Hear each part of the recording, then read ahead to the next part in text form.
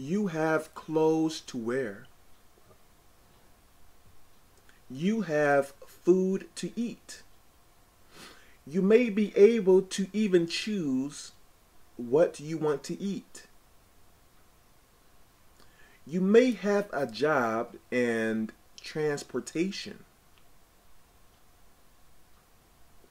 You have a place to stay. In general, your basic needs are met. But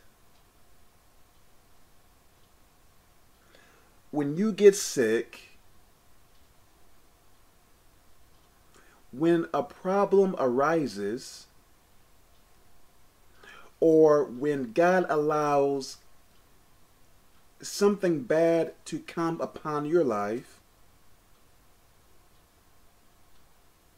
even though your basic needs are met, even though you are not really suffering, but when God allows something bad to come upon your life, you get really depressed. You get really down.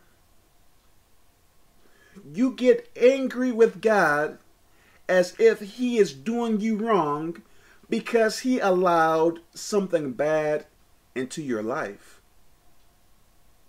So you are not looking at the good things that are happening to you. You are just focusing on that bad thing that happened to you all these years. Your basic needs were met. Everything was going fine. You are happy with God when times are good. You are willing to read your Bible, perhaps. You are willing to go to church. You are willing to praise God, so on and so on. But when He allows something bad into your life, you point the finger at God. You get very, very angry at God, as if He is this tyrant or this rude or mean God. Think about something.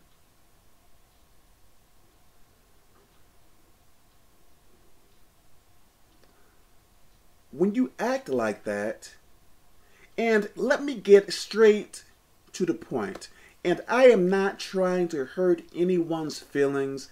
I am not trying to make anyone mad. There are plenty of people who teach in a very pleasant way, speaking about happy things and stuff like that. I don't really do that. I don't do that. There are enough people preaching about happy things.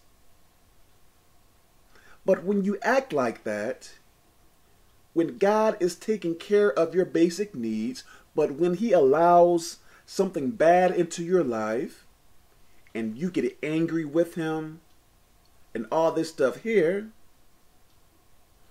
what you are acting like an unappreciative child. A kid. Like a spoiled brat. If you think about it. How would you like being friends with someone? Let's say when your life is going great, then this particular friend is with you, everything is fine, they are laughing with you, they are spending time with you, and you see this person as a really good friend. But when times get rough, what happens? Your friend is not around. They are somewhere else. They are not willing to be around you as much, or they are not, or they have no interest in being your friend when times get rough? How would you like having a friend like that? Only with you when times are good, but when times are bad, they go their own way. How would you like that? I know for myself, if a person wants to be that way, hey, I don't want a friend like that. I want that person to stay away from me if they are two-sided or whatever you call it. Well, isn't that the way that many people, or many of us, many people treat God? When times are good, you are willing to pray more, read your Bible more, testify about the goodness of God. But when times are bad, you are right back into sin. How crazy is that?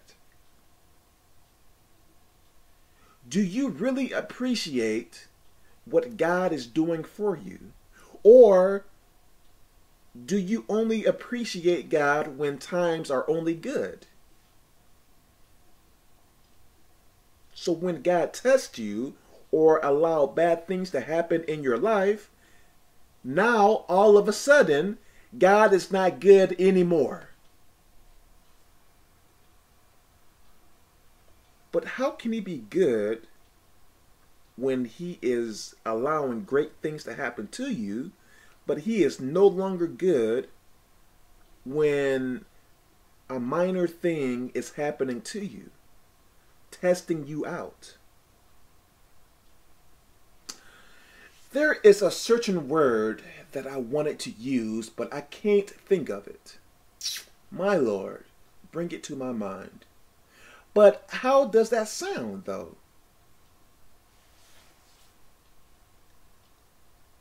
If you would not want a friend to be that way to you, when times are good, they are with you, but when times are bad, they separate from you. If you would not like that, imagine how God feels about that. Have you thought about that? This is something to think about. God bless.